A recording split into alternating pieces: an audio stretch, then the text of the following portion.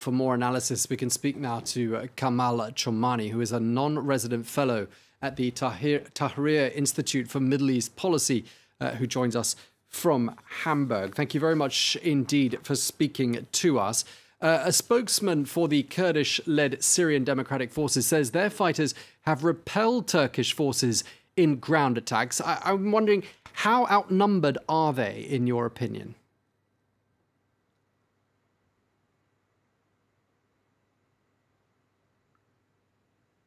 The Syrian Democratic Forces, they have no other choices other than fighting back against the Turkish incursion into the Syrian territory.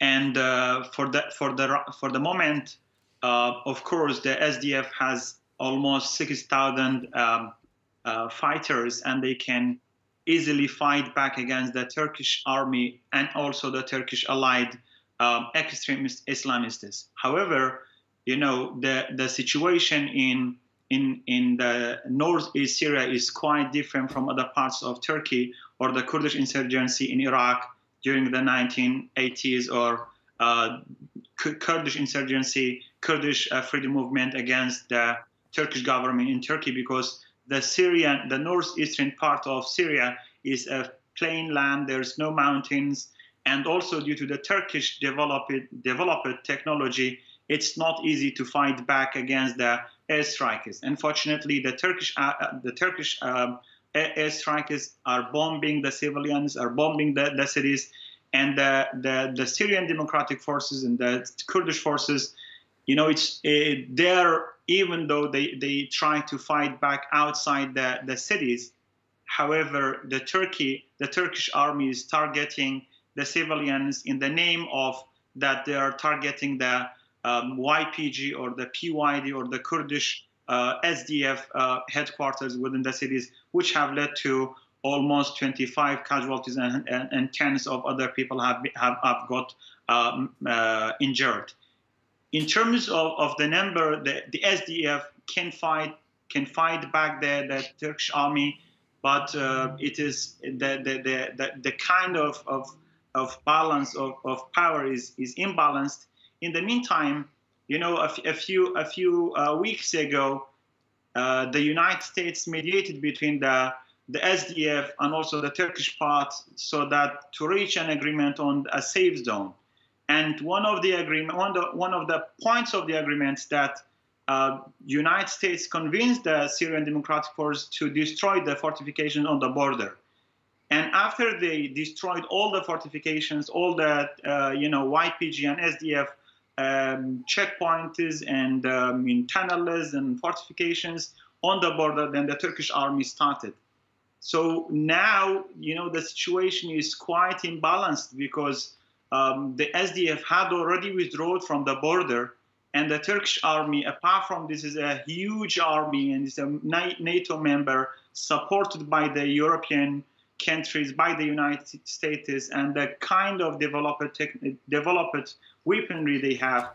In the meantime, they are also supported by the former ISIS remnants, by the so-called Free Syrian Army, and also the Al-Qaeda affiliates. So all this kind of imbalance has led to a kind of panic within the Kurdish population, where they have started to flee the cities, and the situation is the situation is quite dangerous, because we have a kind of experience with the Turkish occupation in Syria, which was last year happened. They occupied Afrin, and at the beginning they were trying to convince that they were justifying their occupation in the name of trying to that Turkey has security concerns about the border, but later it turned into, according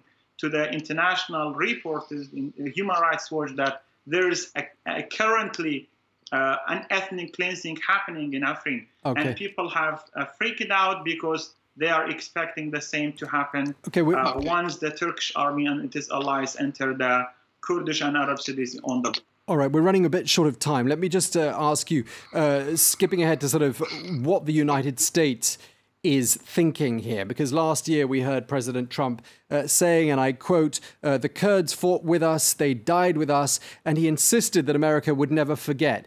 He now appears to have changed his mind.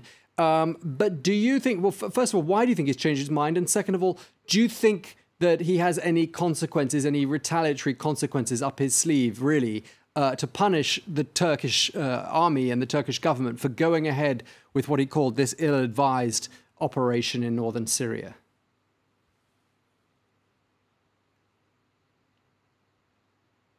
Unfortunately, you know, the United States, even though it's a democracy and it's a big democracy, but it seems that the President Donald Trump is making the decisions unilaterally, and it's the second time that he decided without returning to the army, and also even the global coalition to defeat ISIS is a 60 countries coalition. Even without informing those members, he just decided to withdraw from his soldiers from the border. And I really don't understand why Donald Trump is making a decision at the moment, other than, you know, he might have been promised by Turkish President Erdogan something that we don't know what is it. Okay. In the meantime, the global coalition have been working quite well with the SDF, and all the coalition members, they know that, you know, ISIS has not, even though physically has been defeated, but ideologically ISIS is there, and there are also thousands of ISIS detainees in the a lot of concern, as you say, that are controlled by the SDF. Absolutely, a lot of